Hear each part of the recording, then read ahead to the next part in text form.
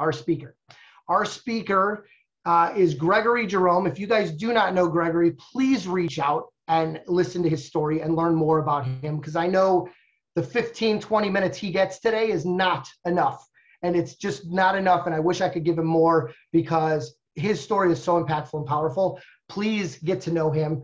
He's doing amazing things, and it's just such an inspirational and powerful story. When I met him, I heard the story and said, will you please share this with our community? It's that powerful, and I need you to just share this. Is that okay? And he was super grateful and gracious about it, and he's here today. So I'm really excited.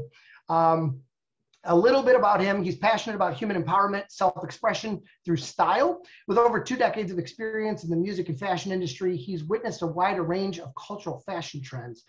Jerome's artistic gifts allow him to create personalized wardrobe he needs, utilizing accessories, footwear, made-to-measure custom garments. He's worked with companies such as Dillard's, Wilson's Leather, Coach, Tailored Brands, and Henry A. Davidsen. Just a little bit about him. I mean, huge names, and he's been doing the image consulting. He's in the image consulting world. But without further ado, I'm not going to take up any more of his time. Gregory Jerome, sir, the stage is yours. Thank you. Appreciate it, Jeff. Greatly appreciate it. Welcome, everyone. Thank you for having me. Thank you for taking time out today to even listen to me, because I know you could be in any other place in the world, but you're here with me today, right? So today I will be discussing about the power of image. As Jeff stated, I have over 2 decades in the social work / fashion industry / music industry. So I've come across a lot of different people in life and helping them in different mediums as my chapter in life provides me the opportunity to. So today we're going to get into the power of image. This is going to be an interactive speech conversation. So this is a safe space. You can feel free to ask questions, answer the questions. Your input is greatly appreciated as well. So the power of image. Why is visual communication so powerful? It isn't just because of the cool photos. It's straight up science. The brain absorbs and synthesizes information from more than any other stimuli, making your personal brand highly effective. An old cliche states, a picture's worth 1,000 words. What does your image say about you? Confidence, power, respect. People perceive a person's competence partly based on the subtle economic cues emanating from a person's clothing. According to a study published in Nature Human Behavior by Princeton University, these judgments are made in a matter of milliseconds and are not very hard to avoid. I'd like to introduce you to the world of fashion psychology. It is defined as the study of the impact of clothes choices on the way in which we perceive and judge each other. Thank you, Adam and Eve. Some of us greatly appreciate it. On the other side of the spectrum, we visit how clothing affects mental health and well-being.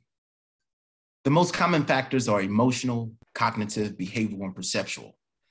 Over the past 19 months, 53% of adults reported anxiety, depression, with 41% experienced behavioral health conditions.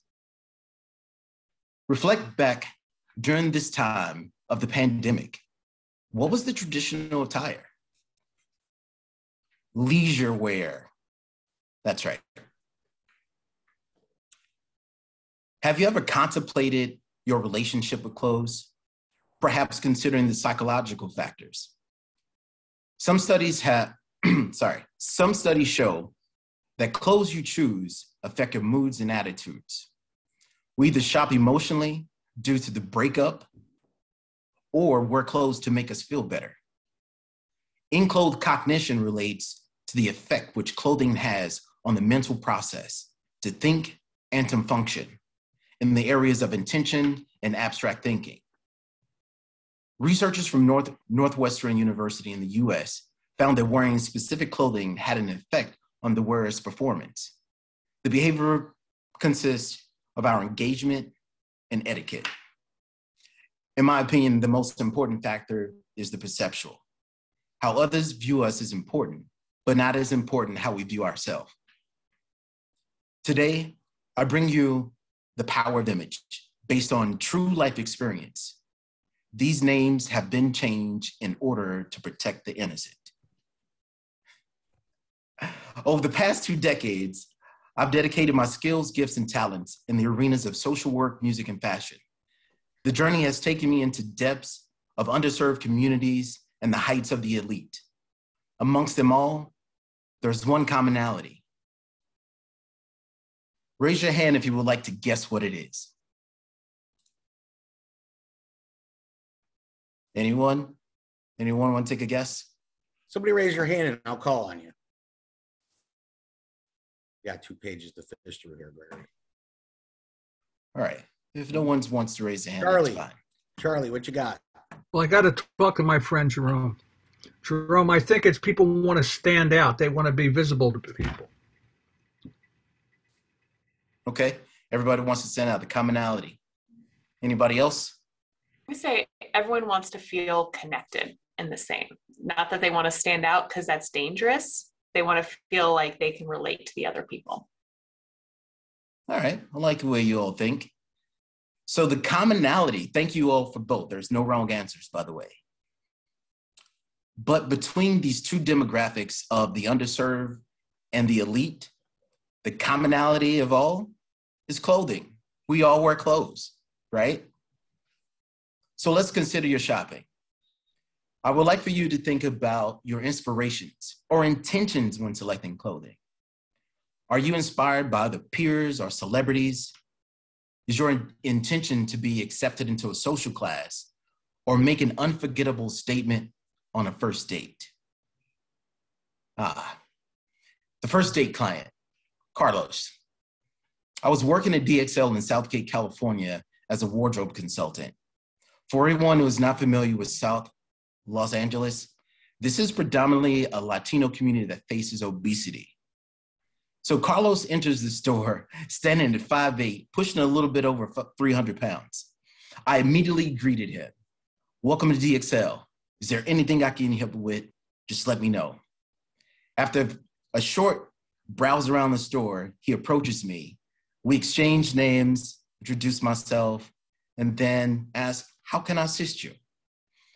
He begins to secretly tell me he's having his first date, and this is the first time he will ever see her. Yes, I found this quite odd, yet I continue to listen.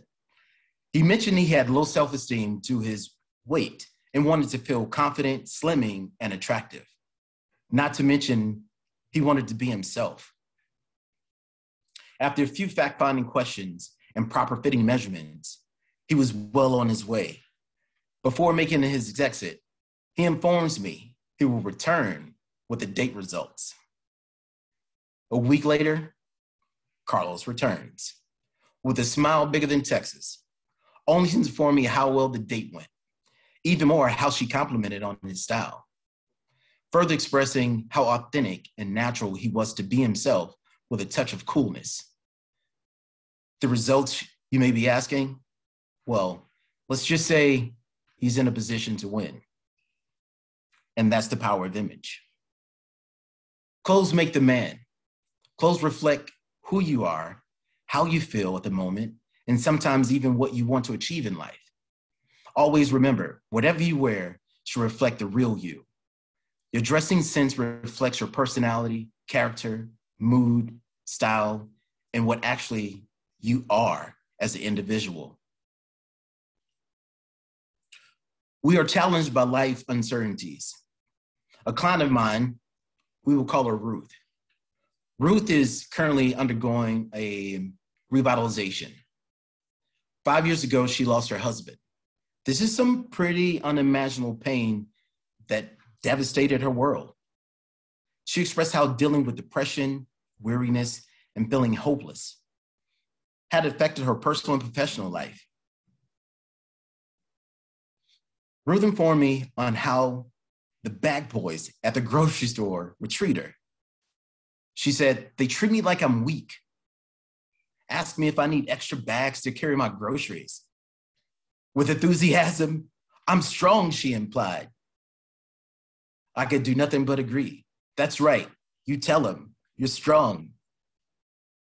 During our consultation, Ruth expressed how she wanted to live again, to show the world who she is by expressing her personality and strength. We were able to select complementary fabric textures and colors for her undertones, identifying the best constructed and form-fitting garments for her body type. Once she was completed, she shared her transitional experience with the world, relaying how rejuvenating she felt, how she had little more pep to her step, and the impact it had on creating new business opportunities. That's the power of image. Speaking of opportunities, by the show of hands, how many of you believe clothing creates or even open doors of opportunity? Raise your hand if you. Wendy, what do you got? I was just raising my hand. I totally agree. Yeah, this is an agreement. Oh, right? I'm sorry, Gregory. That's okay. It's okay. I'm Yeah. like, I'm in And raise agreement with Gregory. Raise your hand if you have personally witnessed or experienced this. This is all about being relatable. For those who partially or have no relationship at all with the following questions, I would like to welcome you to an interesting experience. In your mind, imagine a homeless man. Ask yourself, would this person have access to the Ritz-Carlton? Would this person have the opportunity to interview at the top firms? Would you provide them with an opportunity of any sort? In the fall of 2019, a few months prior to the pandemic, I was in a transition of life that positioned me of being homeless. During this time, I fell into a deep door of depression while holding on to ropes of anxiety and self-dignity. It was a chemical imbalance. I took pride in the way I groomed and presented myself because I knew it was the only thing that I had left in order of creating an opportunity. This comes from my experience of assisting others that face similar situations in life. I took the only good suit I had that had a hole in the crotch. Memories. Despite the anxiety, this suit created and boosted confidence. I felt impeccable and valuable. This suit allowed me to enter into spaces that traditional homeless people would not be accepted to. It provided me with the opportunity to speak and communicate. As I applied for several positions with top-notch brands and companies in the retail space, some were interested until they found out I was homeless. This was a learning experience, not to disclose that information of being homeless. Once I applied the knowledge of that, the interviews went dramatically different. After several months of navigating the world of unemployment, I decided to take a leap of faith, traveling to Philadelphia from Los Angeles and applied for top luxury brand retail stores. After a small amount of interviews, I had an offer on the table at a custom clothier boutique store in the most affluent community in Philadelphia. Now, I must say, it was a bold choice to make when applying, knowing I had only some experience in the custom garment world. I was confident in being an asset to the company, even while being homeless. At the initial interview, my stride was nice and cool, yet internally sweating bullets, thinking it's now or never. As I greeted the interviewer, he complimented me on my best suit with the hole in her crotch. At that point, I realized I was in the door. Throughout the conversation, I was able to deliver knowledge and experience with pure confidence. In addition, I was able to negotiate a 100% commission job into a 6-month decreasing salary and a company credit card, I might add. The moon and the stars aligned, and I accepted the position. I believe things would not have gone that way if the suit was obsolete.